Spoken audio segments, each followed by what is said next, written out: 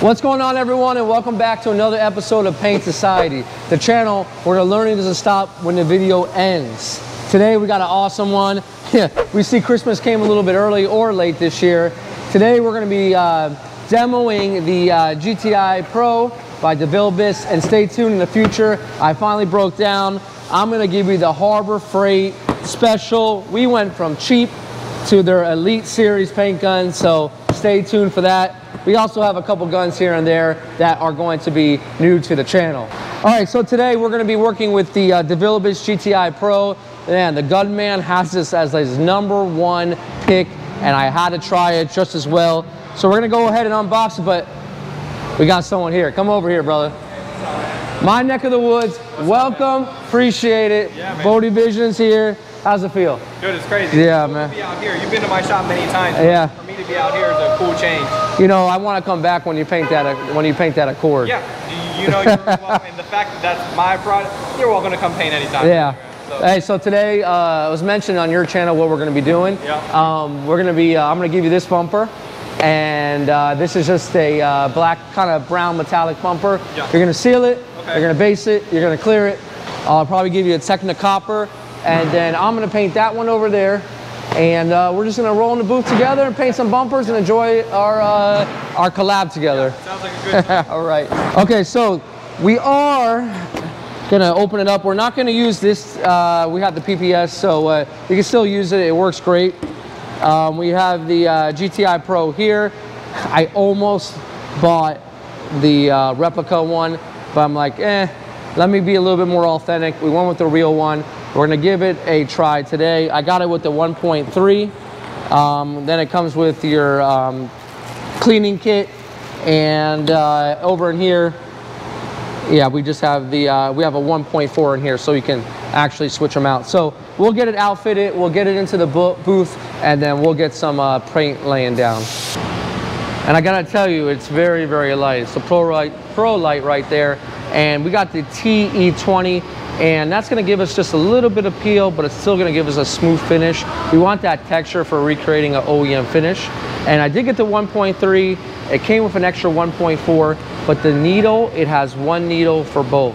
With the copper, you had your needle 1.3, 1.4, corresponding tip went along with it. But it looks like for this, it's one needle, fits multiple tips. So we're gonna bring it into the booth, and we're gonna see how well it sprays sealer, how well it sprays base, how well it sprays clear. I'm probably gonna be in around 25 PSI as a baseline, and we'll adjust from there.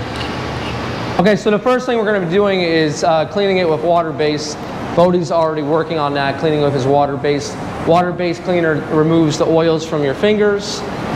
Wax and grease is gonna remove a silicone, something from an engine oil, grease, that type of thing. This is the water base. It's going to remove the contaminants from your fingers. If you had Kentucky Fried Chicken or any type of oil, well, we naturally have oils on our fingers to begin with, so you want to make sure that those are all removed, and you want to wipe in one direction.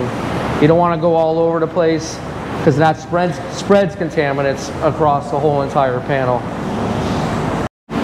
Now we got our solvent based, and I always use solvent based after, because I just feel like it leaves a smoother finish. Sometimes the water based on a darker finish can leave it kind of streaky. And this is going to remove those contaminants from, let's say that this car is being worked on by the mechanic.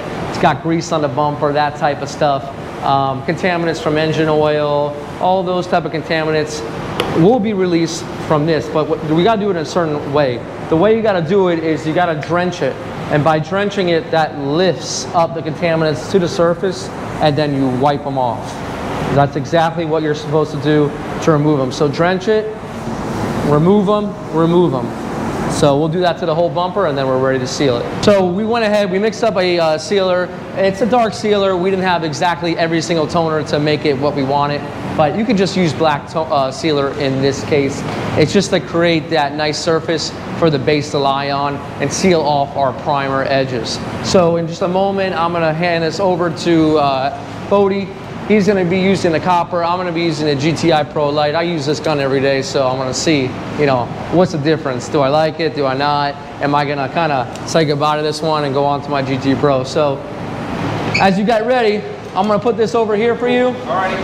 You're gonna seal it maybe around 25 psi. Okay. I have the fluid in about 1 turn from wide open. Okay. 1 coat in this system, it'll be covered. You'll be good to go. For sure. All right? Yeah, man. All right, cool.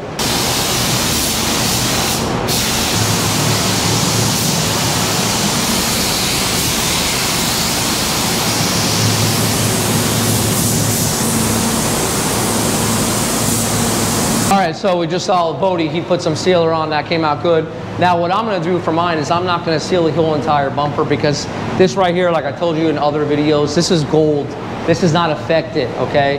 We wanna make sure we preserve that. So my sealer is gonna come up to around here and I'm gonna use a high temp reducer. This is a blender, a melt away, to melt away that dry edge. I don't need to use a wet bed on this. If I was blending a panel on a car, I'll use the wet bed, but I can get away just with using this and a slow reducer mixed into my sealer coat. So I'll blend the sealer from here to here, and then when I go to base, you'll see me basing up to here and then purling up to here.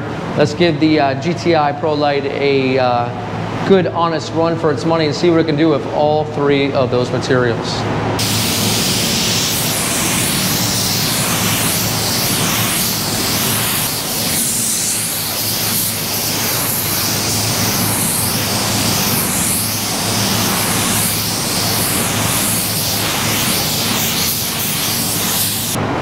Okay, so that dry edge is going to be right around this area because that's where the pattern stopped.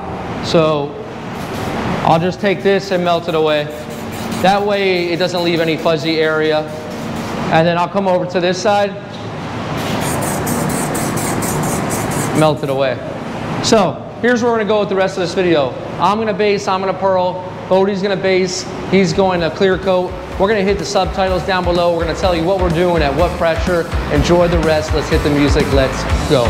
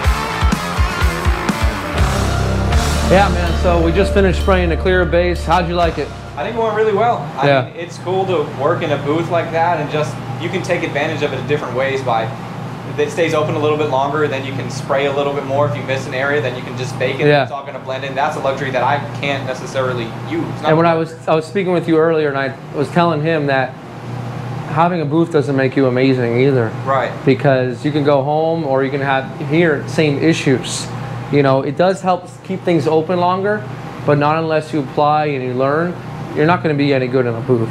So, you know, did you like the gun? Yeah, the guns, I thought they were good. I mean, I couldn't really see a major difference from one to another just because I'm only used to using a couple, like, I don't have the vast knowledge of all different guns. I'm just dirty kind of whatever guns work. So I've been using that copper, that Tekna Copper for about 15 years, and I can feel that this is lighter. I can feel that this atomizes way better, okay? Yeah. I wish it had a wider fan. It has the same fan size as that copper, but on a rating scale of 1 to 10, I give it about an 8. And I agree. Yeah. I definitely think that's reasonable. And I give it an 8 for the price as well. Okay. Because it's affordable, it's a great bang for your buck. And we have more reviews of guns coming on the channel, so stay tuned. So Man, love what you're wearing. It's a new line. Yes, all new stuff. I'm going to be coming out with it soon. If it's not already, all that stuff will be live, and you can check out my channel for that. Check out the video, check out the channel, check out the build, all that stuff. Bodie Vision. So yeah, guys, this is Brian from Paint Society reminding you, don't overthink it. It's just paint. We'll see you guys on the next one. Thanks again. All right, man.